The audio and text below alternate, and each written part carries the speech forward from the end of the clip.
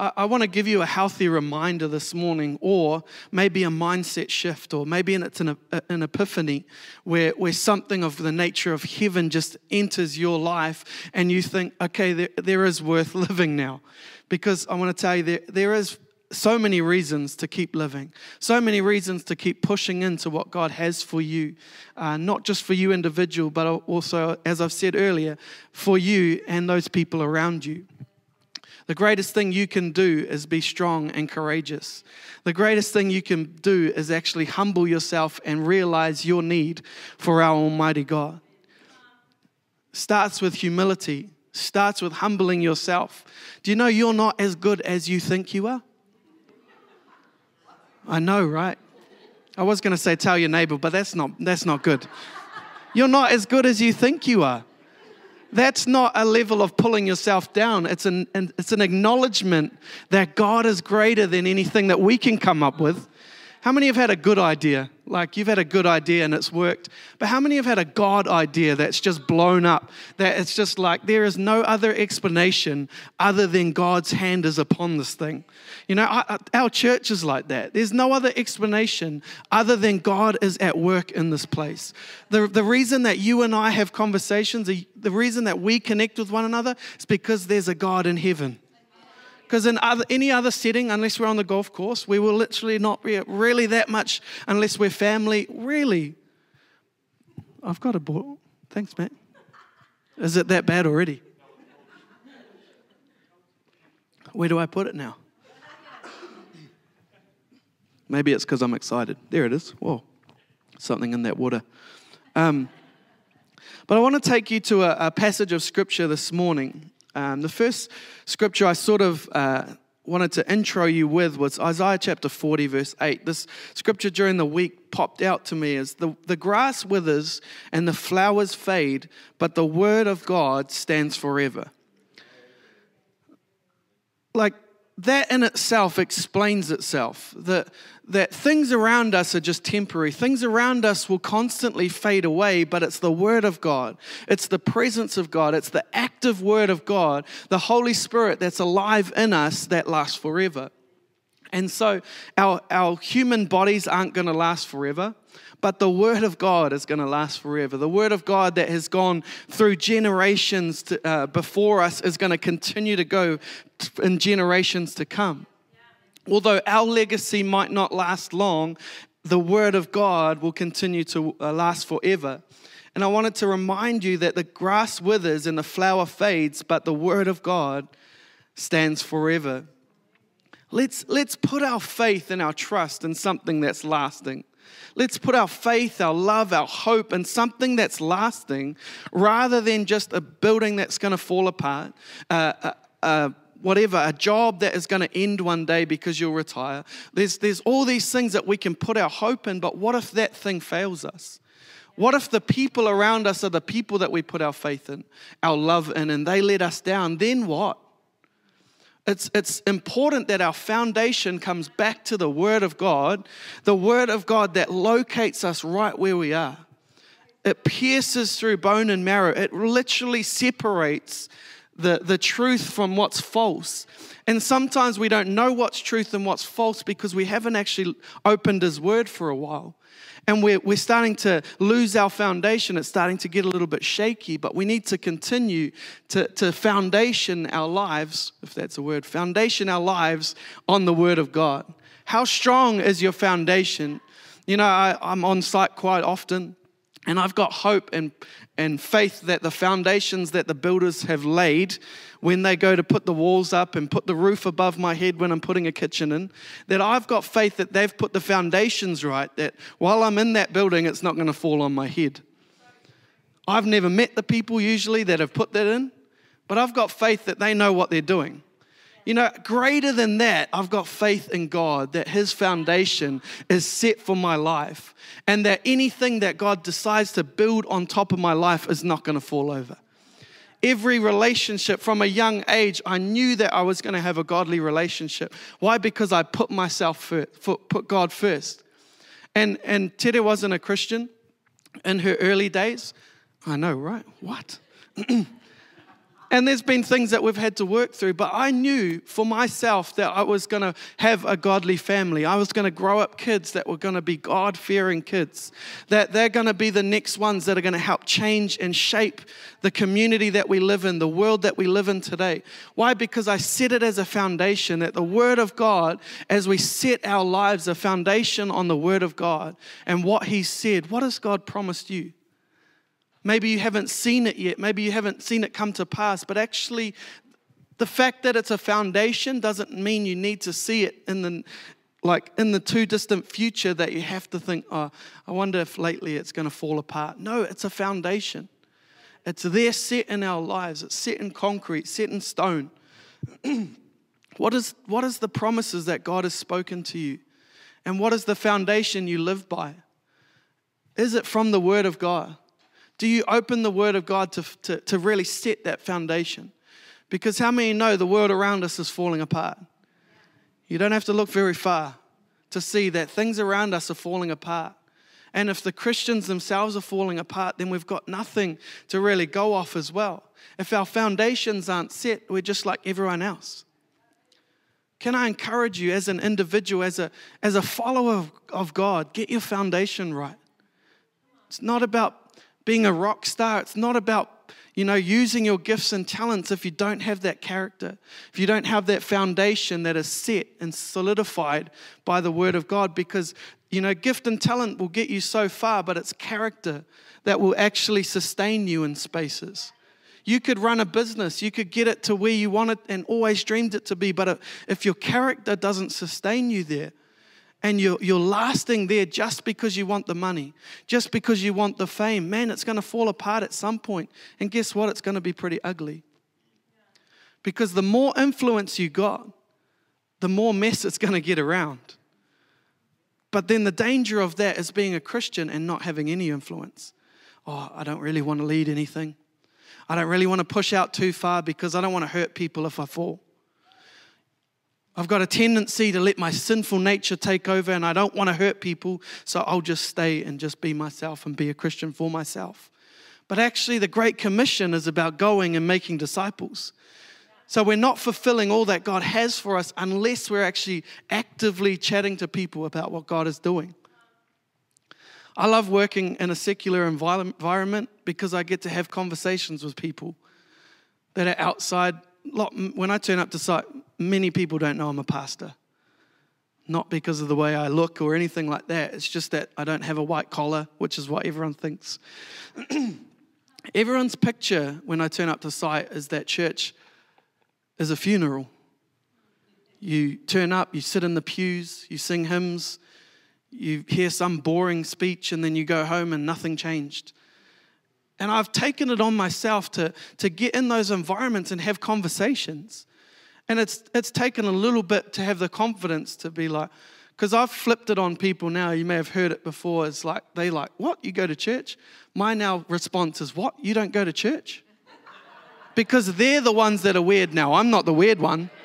Like, I start it. I'm like, what? I'll see a guy, a builder on site, tattoos everywhere, swearing, and I'm like, hey, what church do you go to? Because it starts a conversation, but their whole mindset is I've got to be an old guy with a vicar, and I've got to just be boring. And I often flip conversations like that just to challenge their mindsets. Like often that is just planting a seed in someone's life. I see it the way that I am as a pastor. I'm just here to plant seeds. I may not ever see the tree that gets to be, developed, the fruit that gets to be developed in someone's life, but I'm here to plant the seed. Sometimes we don't plant the seed because we're not going to be the ones to bear the fruit. Can I encourage you, plant the seed regardless if you see the fruit or not? My grandma was a praying woman, and I'm the fruit of what she had prayed so many years. My mum as well. I used to get up for my paper run at 6 a.m. and I could hear her praying because I was underneath their bedroom. We had a two-story house. Yeah, no, I wasn't in the basement. It's fine. We had a 2-bedroom house, and my parents' bedroom was above. And every time my alarm went off, I could hear my mum, man, my boys are going to be great. My girls are going to be great. They're going to marry great husbands. They're going to marry great wives. They're going to, my mum would just pray every single morning. And as a teenager, I was just like, yeah, get over it, mum. Like, things will happen as it does. God's got a plan. But don't underestimate the power of prayer. Don't underestimate, especially in this season. We couldn't gather together, but we were praying for you. We're praying that God would actually intervene in your world, that you wouldn't just feel lonely, you wouldn't feel abandoned. Maybe you couldn't see your friends and your family, but it didn't mean that God wasn't with you. The Holy Spirit is with you wherever you go. I love this story in Daniel chapter 3. And I'm going to read it out to you. Daniel chapter 3, verse 19 to 28. It's a story about Nebuchadnezzar being the king. And he built these statues, and everyone in the land had to bow down to these statues. But these 3 guys, do you know their names? Shadrach, Meshach. Yeah, and it's actually Abednego. Everyone says Abednego, but it actually is not. So if you learn anything today, is how to say Abednego. But we're picking up the story where these 3 actually stood when everyone else was bowing down. And the rulers of the time, they grabbed the guys and took them to Nebuchadnezzar, the king. And we pick up in verse 19, I'm reading from the NLT version. It says, Nebuchadnezzar was so furious with Shadrach, Meshach, and Abednego that his face became distorted with rage. He commanded that the furnace be heated 7 times hotter than usual. Sounds like COVID. Sounds like the second tier of COVID. How many thought this lockdown was a little bit harder? There's people that I've talked to, they were like, man, this one's mentally been harder. And I was reading this, and it's like the furnace has been turned up 7 times hotter this time. And verse 20, then he ordered some of the strongest men of his army to bind Shadrach, Meshach, and Abednego and throw them into the blazing furnace. Verse 21, so they tied them up and threw them into the furnace, fully dressed in their pants, turbans, robes, and other garments. And because the king, in his anger, had demanded such a hot fire in the furnace, the flames killed the soldiers as they threw the 3 men in. So Shadrach, Meshach, and Abednego, securely tied, fell into the roaring flames. But suddenly Nebuchadnezzar jumped up in amazement and exclaimed to his advisors, didn't we tie up 3 men and throw them into the furnace? Yes, your majesty, we certainly did, they replied. Look, Nebuchadnezzar shouted, I see 4 men unbound walking around in the fire unharmed, and the 4th looks like a god. Then Nebuchadnezzar came as close as he could to the door of the flaming furnace and shouted, Shadrach, Meshach, and Abednego, servants of the Most High God, come out, come here. So Shadrach, Meshach, and Abednego, stepped out of the fire. Then the high officers, officials, governors, and advisors crowded around them and saw that the fire had not touched them, not a hair on their head was singed, and their clothing was not scorched. They didn't even smell of the smoke. Verse 28, then Nebuchadnezzar said, praise to the God of Shadrach, Meshach, and Abednego. He sent his angels to rescue his servants who trusted in him. They defied the king's command and were willing to die rather than serve or worship any god except their own God. What a story, right? Like if anything is going to give you hope, it's a story like that. Like in the current situation or the current circumstances that not just New Zealand is in, but the world is in right now, that gives me hope that I could go through any fire, that I could go through any situation and understand that I might go in there alone, but Jesus is in there with me. God sends his protection. God sends his armies to actually be with me in the fire. And what did they say? They didn't even come out with a hair singed. Their clothes weren't even smelling. Like, that's just insane. You can go through this period of COVID and actually come out better than you went in. You can come out with a confidence that whatever you go through, God is with you. Whatever you go through, it doesn't matter because you're not even going to smell like it. You're not even going to allow it to frustrate you. You're not even going to allow it to make you lose time thinking over it. How much time do we just lose by being worried? How much time do we lose by being frustrated?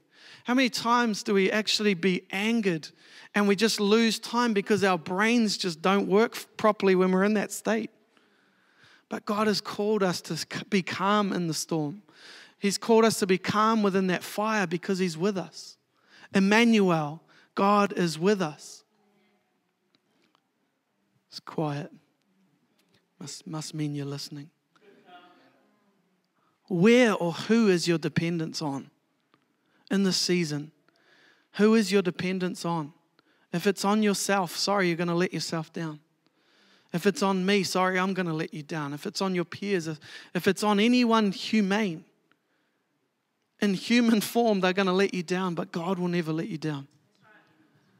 You can feel lonely because you're by yourself, but you can have the attention of heaven in your lounge room, in your bathroom, wherever you are. The attention of heaven can be rested right where you are. All you need to do is call out. Call out to heaven in your despair, in your fear, in those times of being in your lows. Call out to heaven. Because God will never let you down.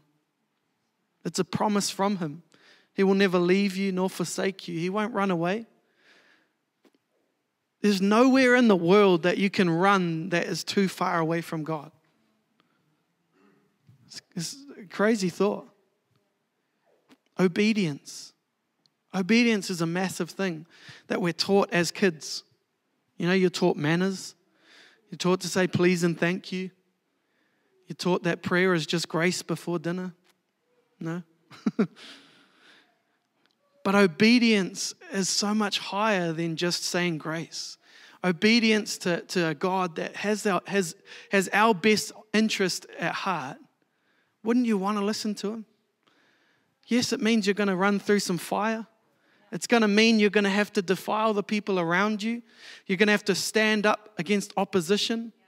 Can you imagine being around with thousands of people and then they say, cool, can you bow down to this thing? And being 3 people left standing? Like, that takes courage. That is a lot of faith to actually stay standing when everyone else is. Probably hundreds of those people were Christians, but none of them wanted to stand up. Why? Because they just heated up the fire 7 times hotter, and whoever stands is going to get thrown in there. So, no, I'm good. Like, I'm good just sitting back here and no one knowing I'm a Christian. Think about Peter when he denied Jesus. Someone who had been so close to him ended up just fitting in with the crowd and going, no, I don't know that guy. Like, hey, aren't you the guy that was hanging out with him? No, it's not me. You must be mistaken. It's someone else. I don't know that man. It's easy to do, right? It's easy for us when we're not in a church setting. Any of us would stand up if I said, hey, stand up, because it's easy in this setting. It's hard to stand up when you're in your office with 12 other people, when you're on site. It's hard. But actually, that is the courage and the confidence that builds your faith, that you can continue to take steps of faith that maybe it's just a half step at the start, and then you're like, and God's like, yeah, see, I've got you. And then maybe the next one is a giant leap going, yeah, I believe that God's got my back. That all of the angels in heaven are ready. They're ready to push me forward. You'll come up against opposition.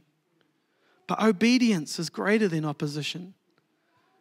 What is God saying to you? Who is God putting in your world that they need you to have that foundation? The foundation that is going to last the distance. Thanks, Teddy.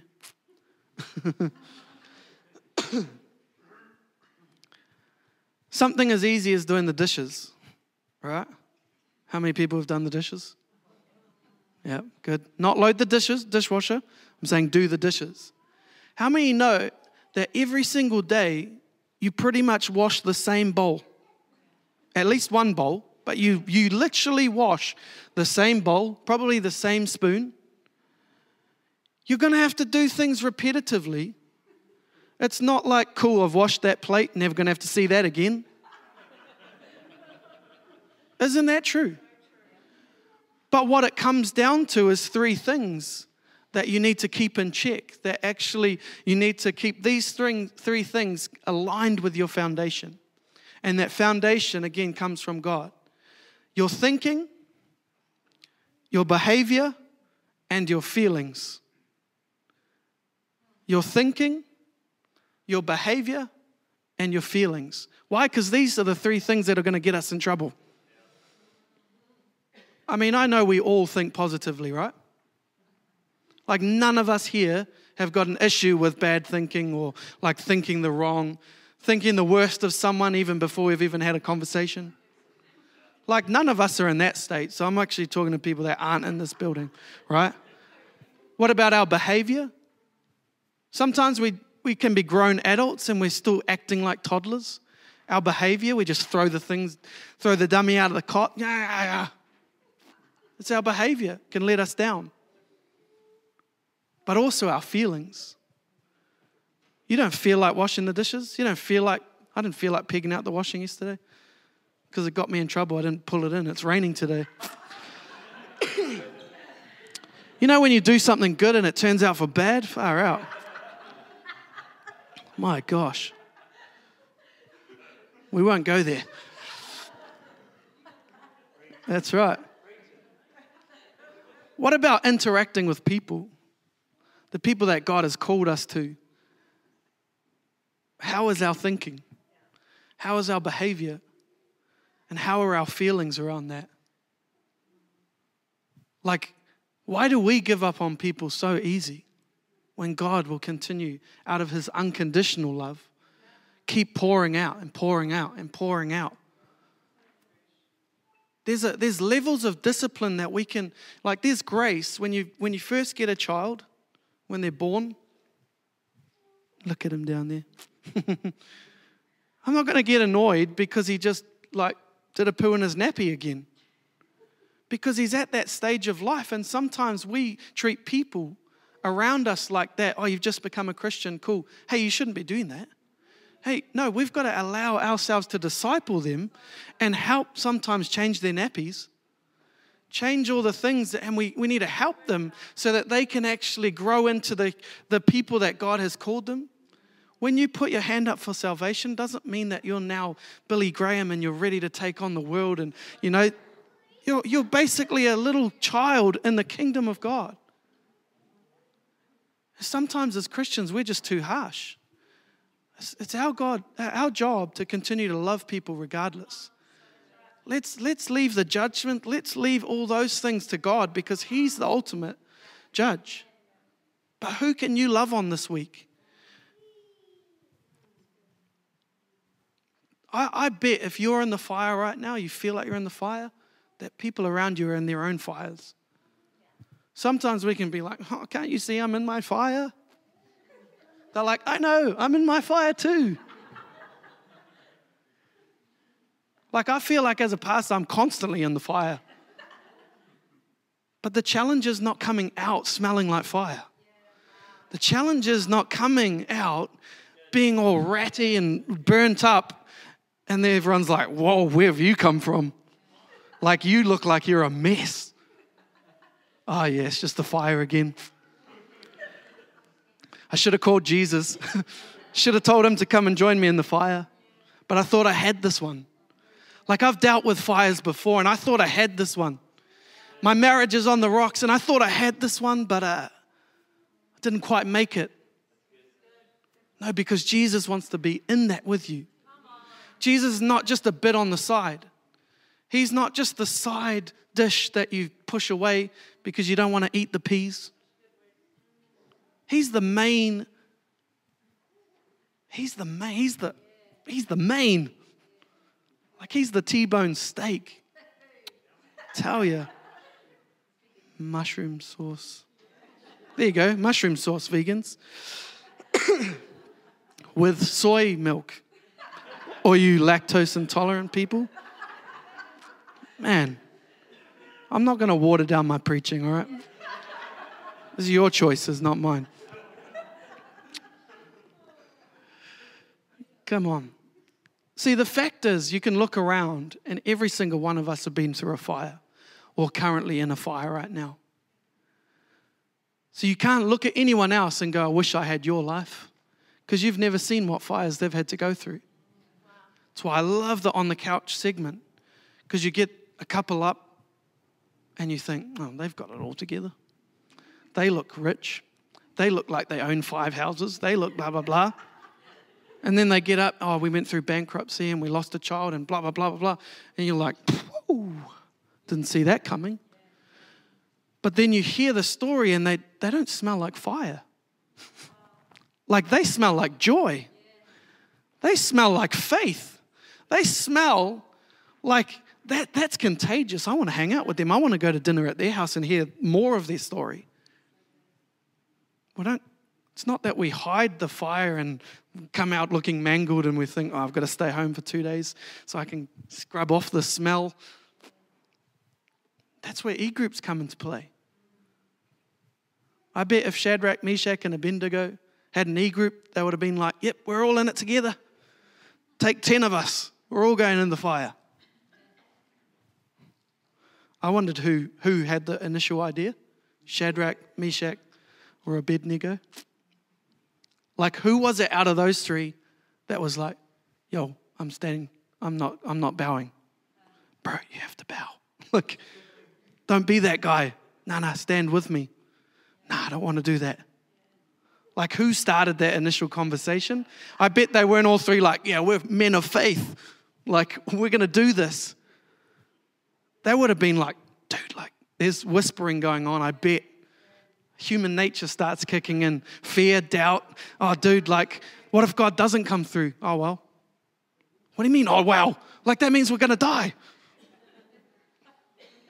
Like, have you ever been in that situation where you've got nothing to lose, really?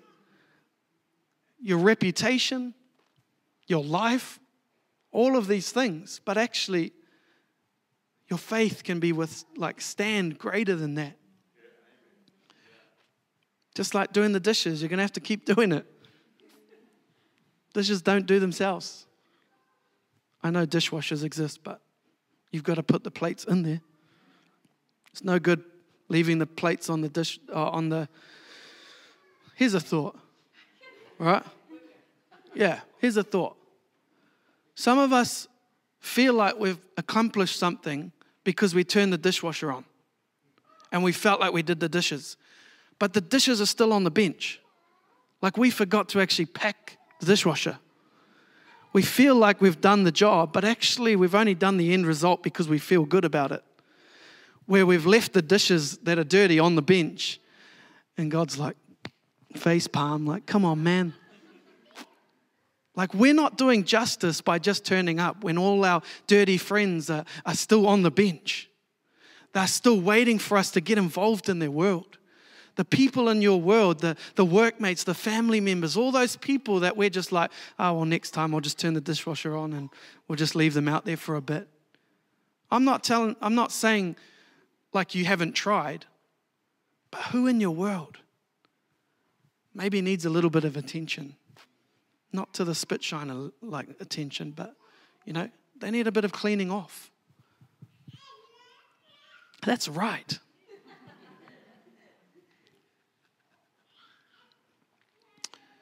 As Christians, we're not called to do hard things, all right? We're called to do impossible things, okay? You're not called to do just the hard things, because hard things you can accomplish on your own. But impossible situations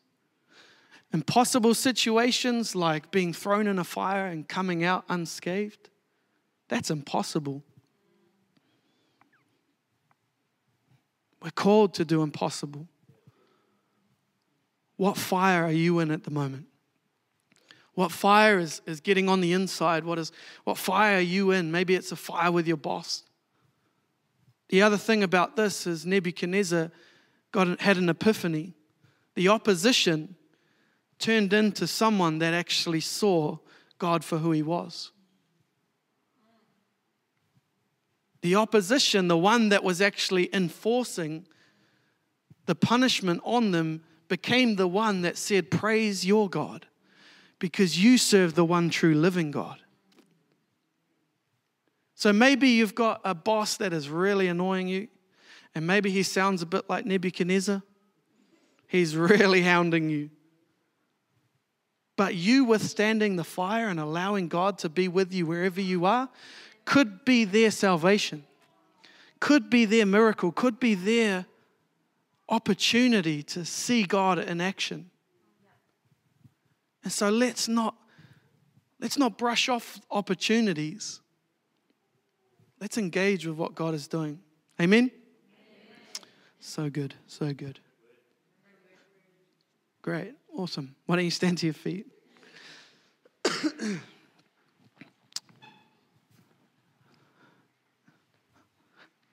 I preached this message to myself about 10 times this week. I was on site. I was getting sick of putting in kitchens, going, God, I don't want to do this anymore.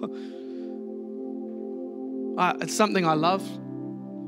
I love going on site, getting a plan, seeing a jigsaw puzzle before I get to attack it, and the craftsmanship to actually put it in and see the satisfaction on people's face of going, wow, what a great job.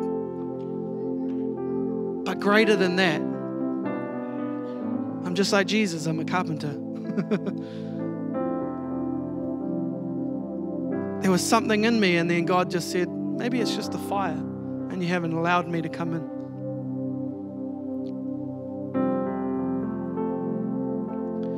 Maybe what you're currently going through is just a temporary fire. And you thought it was bad before until the devil turned it up 7 times hotter. But God would say, I'm bigger than that. I'm with you. I'm with you through everything. So why don't you just close your eyes all over this place? See, I don't know how you're feeling right now with maybe a situation that's going on, maybe a relationship breakdown, maybe work's falling apart, maybe you've lost your job because of COVID, maybe all these things could be going on in your world. Talk to God about it. One thing we say at Equippers is ministry in the hands of every believer. We're bridging the gap between the pulpit and the pew. We don't want to create a culture that everyone sees this. This is the end result, man. I just want to preach. Man, you are a preacher. You may be the only Christian in your family. You may be the only Christian at your workplace. That is your pulpit. Let your life preach. Yes, you're going to go through the fire. Yes, opposition is going to come up. But it's the obedience to the Holy Spirit. It's the obedience to a God that loves you and will never leave you. That is what gets you through. Because the grass withers and the flower fades. But the word of God lasts forever. So we're just going to sing and we're going to worship Him. And I want you to continue to just close your eyes and allow the Holy Spirit to come upon you afresh. In fire, there's a refining. See, the thing that Nebuchadnezzar put on them was the rope. And they came out, all their bindings had been burnt off. See, what the enemy tries to put on you, in the fire, it gets burnt off. what the lies of the enemy, what the things that have come on you from someone else will drop off. But actually, God created them, and what God had created remained. And so whatever the enemy has put on you, maybe it's words, maybe it's a false identity, maybe it's challenge.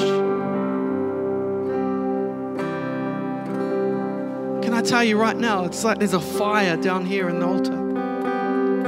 And maybe you need to have a transaction with heaven as we sing.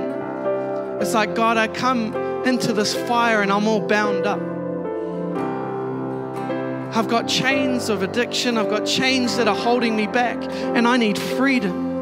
Come on, the Bible says that he who the Son sets free is free indeed.